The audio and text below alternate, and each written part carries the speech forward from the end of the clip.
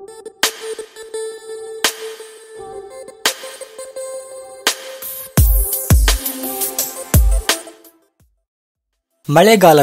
ಹೆಚ್ಚಾಗಿ ಕಾಣಸಿಗುವ ಕನ್ನೆ ಸೊಪ್ಪಿನ ಗಿಡ ತೇವಾಂಶವಿರುವ ಹೊಲ ಹಾಗೂ ತೋಟಗಳಲ್ಲಿ ಸಾಮಾನ್ಯವಾಗಿ ಕಂಡುಬರುವ ಒಂದು ಕಳೆ ಸಸ್ಯವಾಗಿದೆ. ಕೊಮೆಲಿನೇಸಿಯೇ ಕುಟುಂಬಕ್ಕೆ ಸೇರಿದ ಕನ್ನೆ ಗಿಡದ ವೈಜ್ಞಾನಿಕ ಹೆಸರು ಕೊಮೆಲಿನಾ ಬೆಂಗಾಲೆನ್ಸಿಸ್. ಸಂಸ್ಕೃತದಲ್ಲಿ ಕೋಶಪುಷ್ಪಿ, ಮಾರೀಷ, ಜಲಜ, ಕಂಚಟ ಇತ್ಯಾದಿ ಹೆಸರುಗಳಿರುವ ಈ ಸಸ್ಯವನ್ನ ಕನ್ನಡದಲ್ಲಿ ಕನ್ನೆ ಸೊಪ್ಪು, ಗುಬ್ಬಚ್ಚಿ ಬಾಳೆ, ಹಿಟ್ಟುಗನಿ ಇತ್ಯಾದಿ ಹೆಸರುಗಳಿದ್ದರೆ ಆಂಗ್ಲ ಭಾಷೆಯಲ್ಲಿ ಏಷಿಯಾಟಿಕ್ ಡೇ ಫ್ಲವರ್, ಗಾರ್ಡನ್ ಕೊಮೆಲಿನಾ ಎನ್ನಲಾಗಿದೆ. ಏಕವಾರ್ಷಿಕ ಸಸ್ಯವಾಗಿರುವ ಕನ್ನೆ ಗಿಡದ ಮೂಲ ಏಷ್ಯಾ ಆಗಿದ್ದು Bharat, China, Japan, Korea, Malaysia, Thailand ಮುಂತಾದ ರಾಷ್ಟ್ರಗಳಲ್ಲಿ ಕಂಡುಬರುತ್ತದೆ. ಉಷ್ಣವಲಯದ ನಿವಾಸಿಯಾಗಿರುವ ಕನ್ನೆ ಹುಲ್ಲುಗಾವಲು, ಹೊಲ, ತೋಟಗಳಲ್ಲಿ ಬೆಳೆಯುವ ಒಂದು ಕಳೆ ಸಸ್ಯವಾಗಿದ್ದು ಸುಮಾರು 1 ಅಡಿಗಿಂತಲೂ ವಿಸ್ತಾರವಾಗಿ ನೆಲದಲ್ಲೇ ಹಬ್ಬಿಕೊಂಡು ಬೆಳೆಯುವ ಸಸ್ಯವಾಗಿದೆ.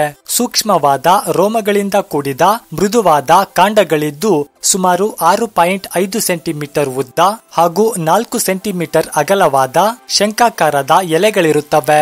ನೀಲಿ ಬಣ್ಣದ 2 ದೊಡ್ಡದಾದ ಹಾಗೂ 1 ಚಿಕ್ಕದಾದ ಹೃದಯಾಕಾರದ ಪುಟ್ಟ ಪುಟ್ಟ ದಳಗಳಿಂದ ಕೂಡಿದ ಹೂವುಗಳಿರುತ್ತವೆ.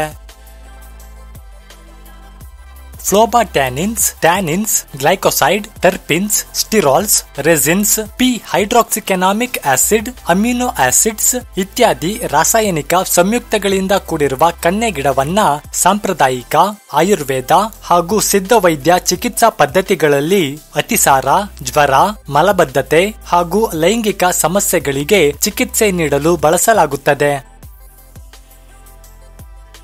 ಕನ್ನೆ ಗಿಡದ ಸಾಮಾನ್ಯ ಉಪಯೋಗವೆಂದರೆ ಹಿಂದಿನ ಕಾಲದಲ್ಲಿ ಇದರ ಹೂವುಗಳಿಂದ ನೀಲಿ ಬಣ್ಣ ತಯಾರಿಸುತ್ತಿದ್ದರೆಂದು ಹೇಳಲಾಗಿದೆ. ಕನ್ನೆ ಸೊಪ್ಪಿನ ತಾಜಾ ಎಲೆಗಳನ್ನ ಕೆಲ ಪ್ರಾಂತಗಳಲ್ಲಿ ತರಕಾರಿಯಂತೆ ಬಳಸಲಾಗುತ್ತದೆ. ಮಲಬದ್ಧತೆಯ ಸಮಸ್ಯೆಯಲ್ಲಿ ಕನ್ನೆ ಗಿಡದ ಸಮೂಲ ಚೂರ್ಣದ ಕಷಾಯವನ್ನ ರಾತ್ರಿ ಮಲಗುವ ಮುನ್ನ ಸೇವಿಸಲು ನೀಡಲಾಗುತ್ತದೆ. ಇದರ ಹೊರತಾಗಿ ಈ ಸಸ್ಯದ ಯಾವುದೇ ವಿಶೇಷ ಉಪಯೋಗಗಳ ಮಾಹಿತಿಗಳಿಲ್ಲ. ಕನ್ನೆ ಗಿಡದ ಯಾವುದೇ ಅಡ್ಡ ಪರಿಣಾಮಗಳ ವರದಿಗಳಿಲ್ಲ.